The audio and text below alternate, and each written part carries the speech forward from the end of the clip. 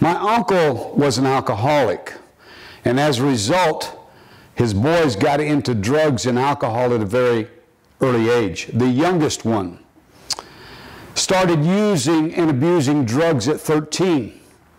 He even fathered a child when he was only 13 years of age. And then at 16 years of age, he overdosed on drugs.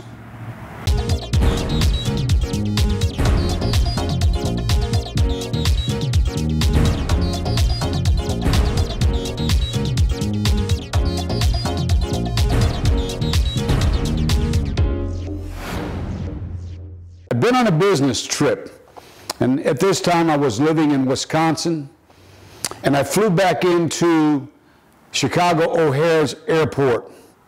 I was 21, 22 years of age. My wife met me at the airport and she said, "I've got some bad news for you. Your cousin OD'd on drugs and they do not know if he'll make it through the night." So we rushed to the hospital and stood by his bedside and prayed through the night that the Lord would spare his life. And God was gracious and spared his life. But you know, my cousin, like so many others, struggled with addiction every day of his life. And for the next 25 years, he'd go through periods of time where he was clean and periods of time where he was using and abusing drugs again. He ended up in jail, not once, but numerous times. Finally, in prison from being a drug addict. He spent some time in prison, and when he got out, he called me and he said, "Hey, Kerry, I'm doing great, man. I'm over all of this stuff." That was on a Monday morning. On Friday night, he'd started a new job that week, or the week before, and he got paid. And the son whom he had fathered at 13 years of age was now a grown man. My cousin was in his early 20s. And he and the son and another friend of the son went out and bought some heroin. And went back to the house, and they all shot up heroin into their veins.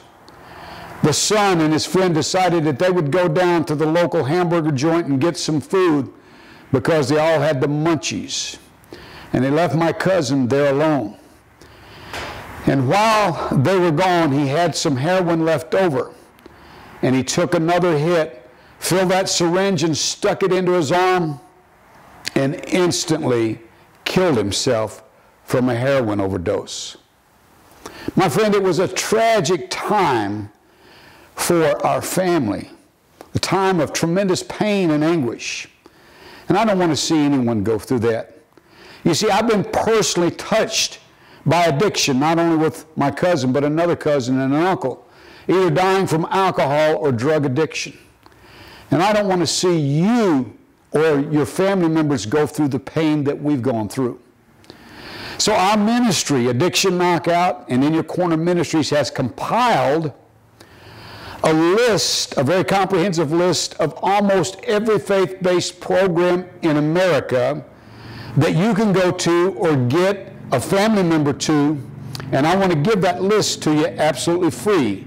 Just go to addictionknockout.com and you'll be able to get that list. Now, we've also developed a product called Addiction Knockout, which is a recovery group program.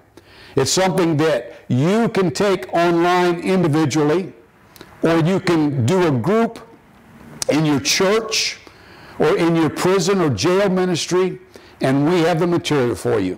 It's called Addiction Knockout, and it's available at addictionknockout.com.